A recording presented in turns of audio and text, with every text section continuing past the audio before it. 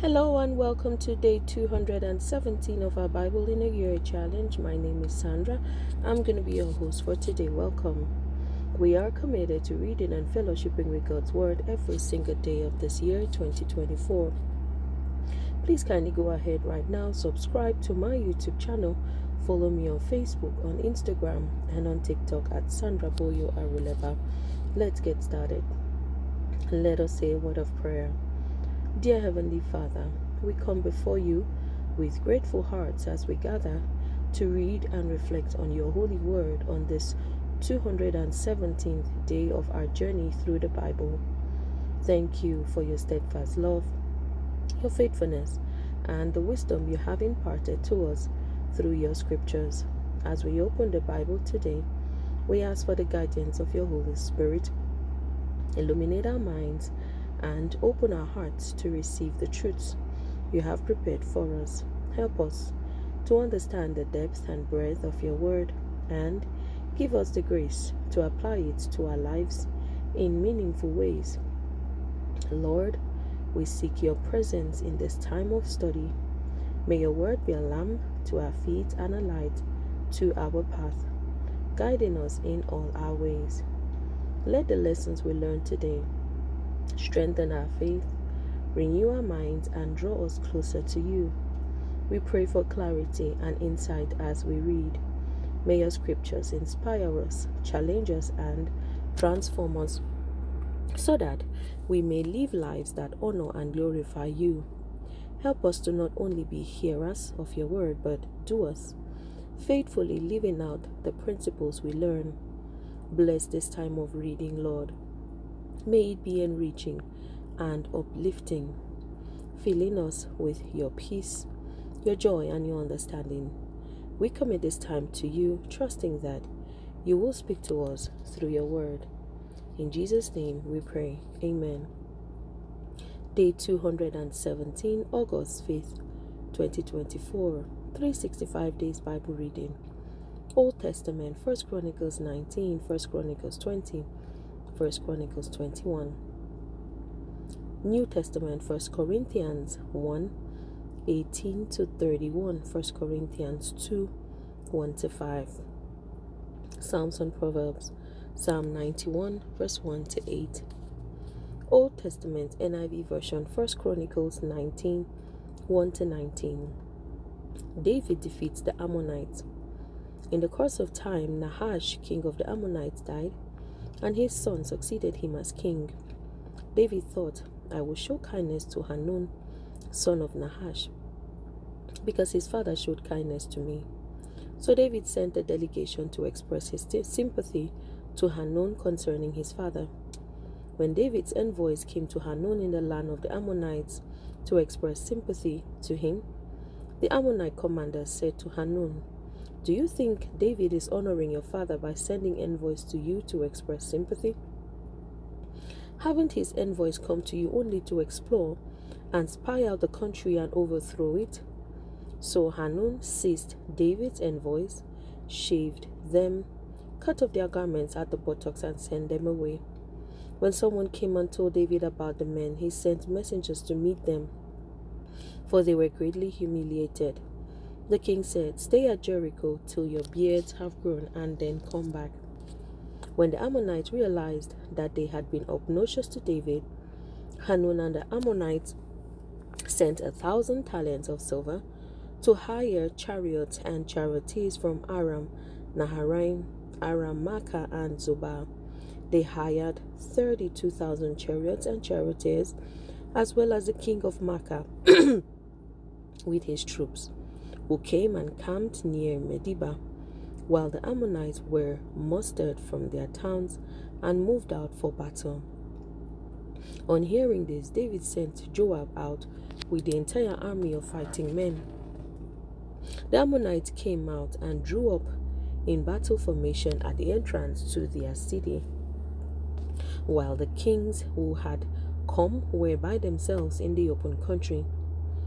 Joab saw that there were battle lines in front of him and behind him, so he selected some of the best troops in Israel and deployed them against the Arameans. He put the rest of the men under the command of Abishai his brother, and they were deployed against the Ammonites.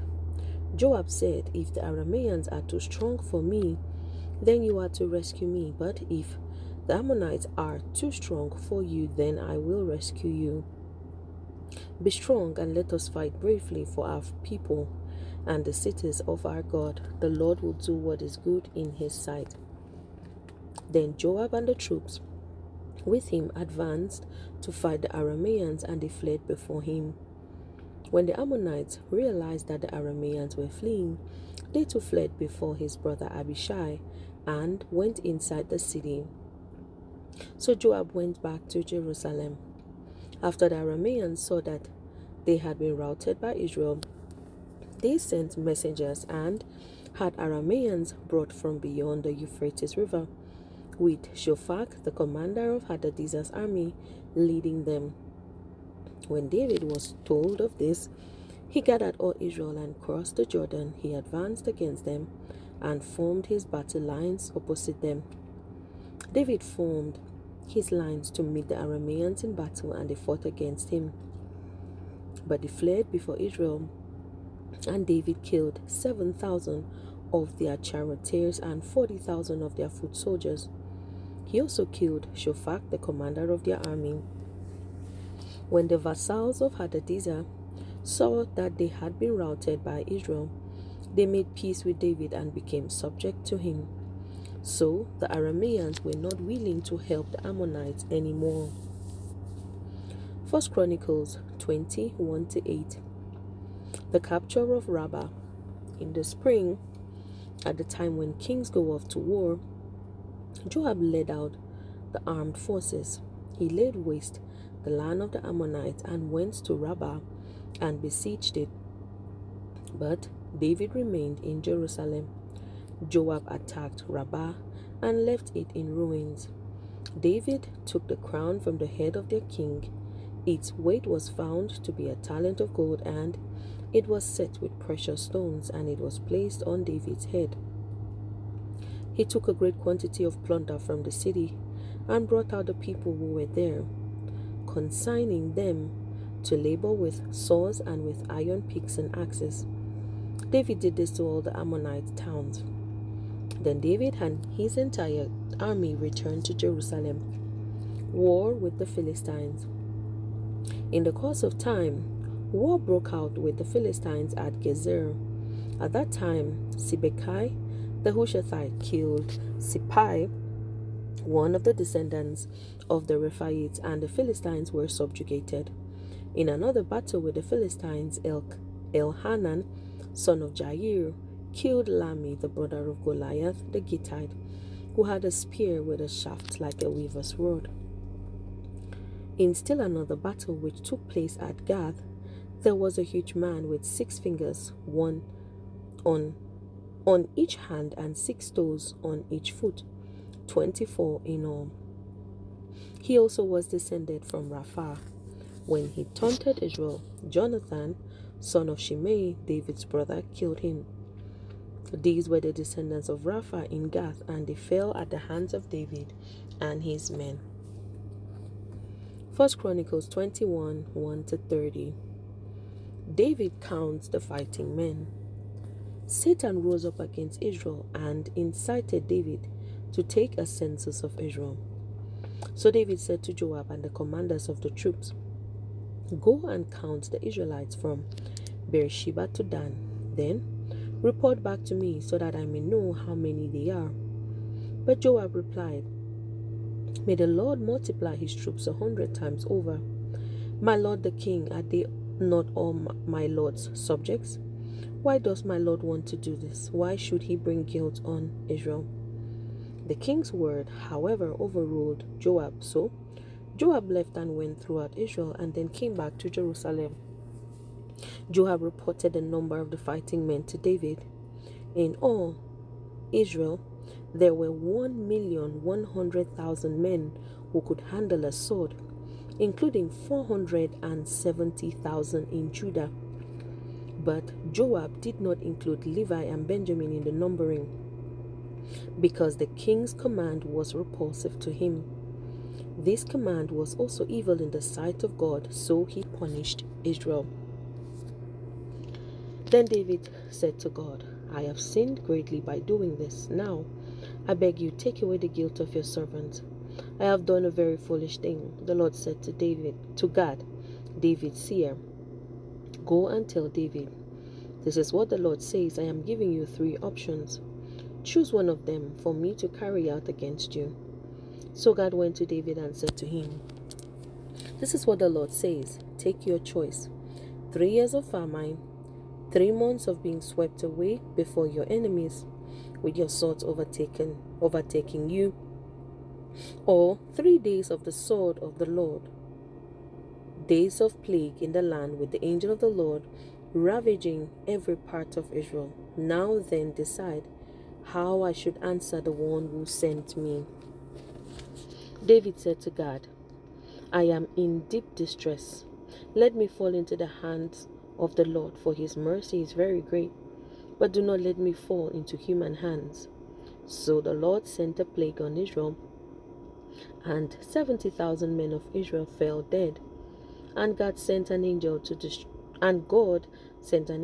destroy Jerusalem. But as the angel was doing so, the Lord saw it and relented concerning the disaster, and said to the angel who was destroying the people, enough, withdraw your hand.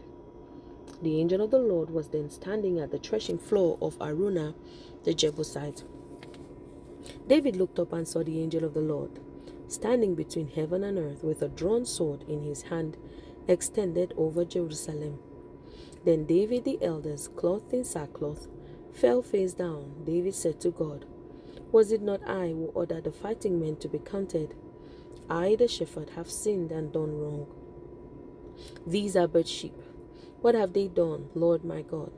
Let your hand fall on me and my family, but do not let this plague remain on your people. David builds an altar. Then the angel of the Lord ordered Gad to tell David to go up and build an altar to the Lord on the threshing floor of Araunah the Jebusite. So David went up in obedience to the word that God had spoken in the name of the Lord. While Araunah was threshing wheat, he turned and saw the angel. His 4 sons who were with him hid themselves. Then David approached, and when Araunah looked and saw him, he left the threshing floor and bowed down before David with his face to the ground. David said to him, let me have the site of your threshing floor so I can build an altar to the Lord, that the plague on the people may be stopped. Sell it to me at the full price. Araunah said to David, take it. Let my lord the king do whatever pleases him. Look, I will give the oxen for the burnt offerings, the threshing sledges for the wood, and the wheat for the grain offering. I will give all this. But David replied to Araunah, no, I insist on paying the full price. I will not take for the Lord what is yours, or sacrifice a burnt offering that costs me nothing.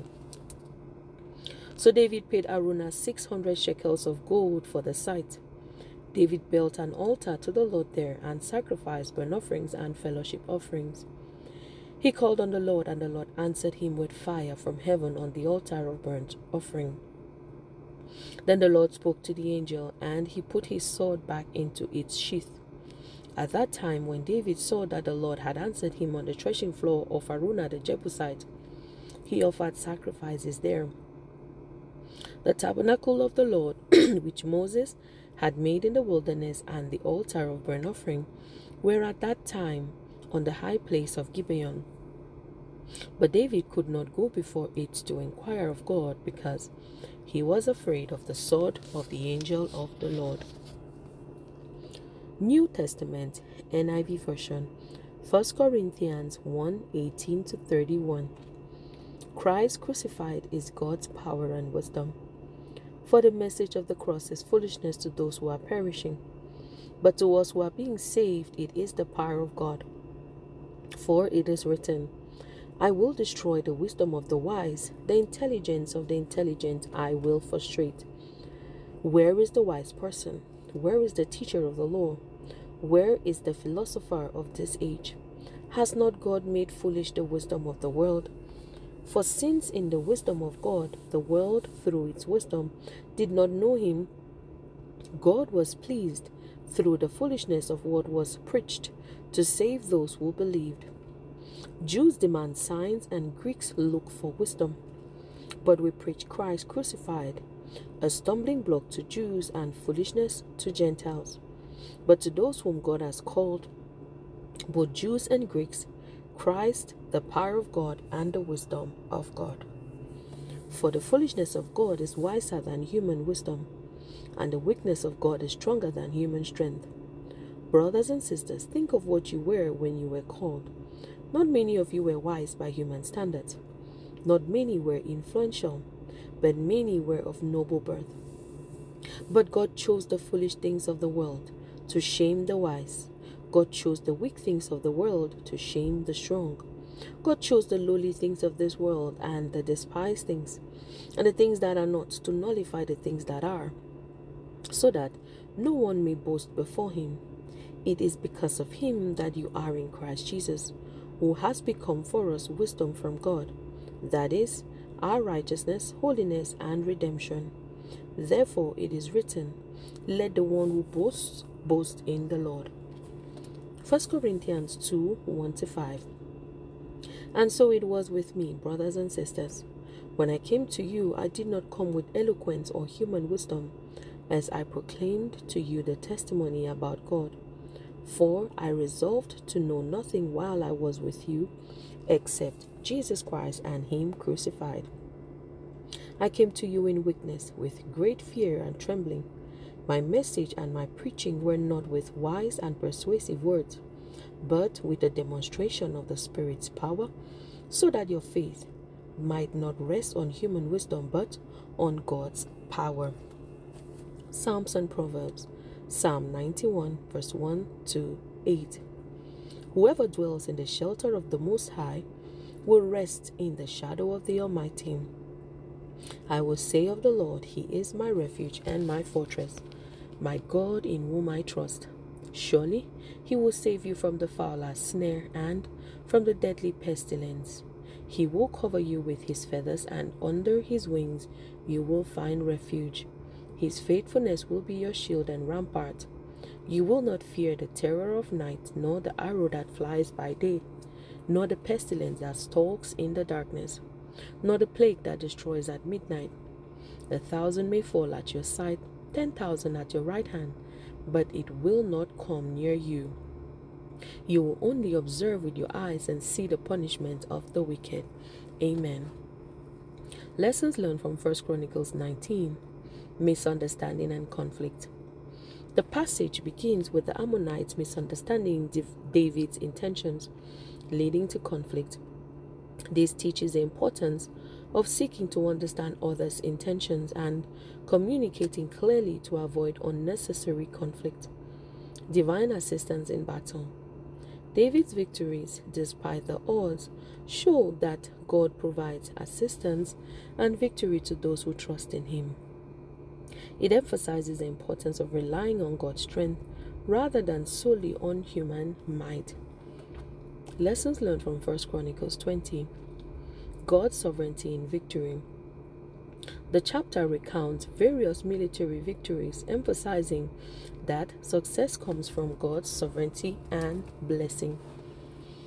It reminds believers to give credit to God for their achievements and victories.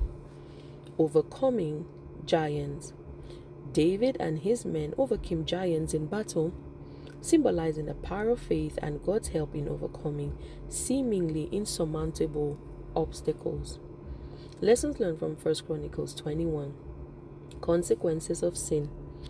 David's decision to conduct a census against God's will brought severe consequences, demonstrating that disobedience to God's commands leads to serious repercussions. Repentance and mercy. David's repentance and God's mercy in stopping the plague highlight the importance of genuine repentance and God's readiness to show mercy when we turn back to him. Sacrificial offering. David's insistence in offering a sacrifice that cost him something teaches the principle that true worship and repentance often require personal sacrifice. Lessons learned from 1 Corinthians 1:18-31. The power of the cross. Paul emphasizes that the message of the cross is foolishness to those who are perishing, but is the power of God to those who are being saved. This teaches the transformative power of the gospel and the importance of embracing it, despite how it may be perceived by the world. God's wisdom versus human wisdom. The passage contrasts God's wisdom with human wisdom, showing that God's ways are higher and often contrary to human expectations. It encourages believers to trust in God's wisdom rather than their own. Boasting in the Lord, Paul reminds believers that their calling, righteousness, and redemption are all from God, leaving no room for personal boasting. It teaches humility and the importance of giving glory to God for all things. Lessons learned from 1 Corinthians 2:1-5. Relying on God's power. Paul's approach to preaching emphasizes reliance on the power of the Holy Spirit rather than on human wisdom or eloquence. This teaches the importance of relying on God's power in ministry and life rather than on our abilities. Faith rooted in God's power. Paul's aim was for the Corinthians' faith to rest on God's power, not on human wisdom. This highlights the need for a faith that is deeply rooted in the reality and power of God. Lessons learned from Psalm 91 verse 1-8. God's protection. This psalm emphasizes God's protection for those who dwell in his shelter, portraying him as a refuge and fortress. It reassures believers of God's constant protection and care. Trust in God.